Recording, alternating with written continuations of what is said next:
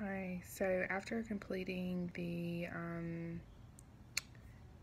leadership skills questionnaire, I determined that I would be an interpersonal skills. That's what I would use the most as a manager. Management isn't anything that I'm actually interested in, but I feel like from my own personality and from experience with my own manager, interpersonal skills is very important because you have to be able to work along with the people working under you, and you have to keep them happy to make your job easier. I do believe in the horizontal leadership. What is it called? Structure. I believe that people do need to report to one another. Floor nurses need to report to the manager. The manager needs to report to someone above them. That person needs to report to the president, vice president, chief nursing officer. Everyone should have someone to answer to. I don't think that anyone should be necessarily on the same page. So floor nurses, staff nurses, we're on the same level. Then we have our assistant nurse managers, and then there's someone above them. I don't think anyone should go without someone to answer to. Even like the chief nursing officer, there's always the CEO of the hospital. Then at our particular hospital, we have a board that the CEO answers to. So there's always someone to keep you in check. You're not just out there making decisions on your own.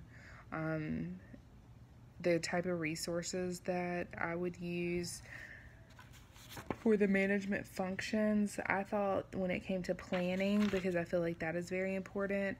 I feel like if you have a plan, people aren't, caught in the dark. That's probably one of my biggest things as a staff nurse, is being caught in the dark and decisions being made for me. Therefore, if there's a plan in place, then people know what to expect and you have happier employees. I think that takes a lot of experience and skill, not only as a manager, but just as a person in general. Communication is so important. You have to be able to communicate. If you're poorly communicating with your employees, that is going to do nothing but blow up in your face. And I've seen that many times working in the healthcare industry, almost 10 years. It's so important. Communication is key. Even as cliche as it sounds, it's very, very important. Secondly, I feel like you have to be motivated. You have to be happy in your own job, happy in your own life, because if you come to work every day as a manager and you're just lethargic, laissez-faire, that's the way your employees are going to think that they're able to be too. So there has to be an expectation there. There has to be a standard. You have to lead by example. I don't necessarily think that I would probably make the best manager. I don't think that I would be able to hold the boundaries that are necessary to be an effective leader, because those are important as a leader. The article that I found, that's actually from the International Journal of Health Policy and Management. It talks about, turnover rate in the nursing field and how it's one of the highest turnover, has the highest turnover rate in any profession. So there's a section of it that talks about the managerial implications. And the thing about a manager is you have to keep your employees happy. You have to reduce the stress by applying the right human resources policies. Hospital managers must apply appropriate policies to decrease the occupational stressors. And it says that they can decrease the occupational stress in an organization by increasing nurses' satisfaction with policies, work conditions, equal compensation, and equal promotion. So for me, that means that you have to show appreciation for your employees. You have to make sure that they are compensated appropriately. You can't give incentives. So if you have someone in particular, like on my unit, that is a certified oncology nurse, they should be making more money. If you are an ICU nurse, critical care nurse, and you're also oncology and you can give chemo, in my opinion, you should be making more money. You're taking on more job responsibility. Therefore, you're going to have more satisfied employees. If they are compensated, they'll feel more appreciated. If they can't make more per hour, which is the case at my hospital, we all make the same, then, little things can also be beneficial. We do meal tickets, movie tickets, car washes, and, it might not be a huge thing, but it does show that you're appreciated and that you're recognized, which I think is a big thing for a manager to do to keep their employees happy.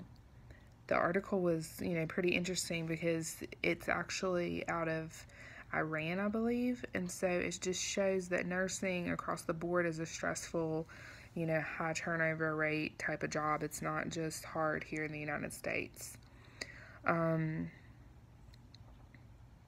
So different levels and departments that you would have to work with to be effective in your role. Like I said before, you have to be able to work with the people above you, your AVPs, your presidents, the physicians as a nurse manager. Especially on my floor, we work very closely with our doctors, but you also have to be able to work closely with environmental, the people that keep your unit clean, housekeeping, the people from dietary, because they're the ones in and out of your patient stream, feeding your patients.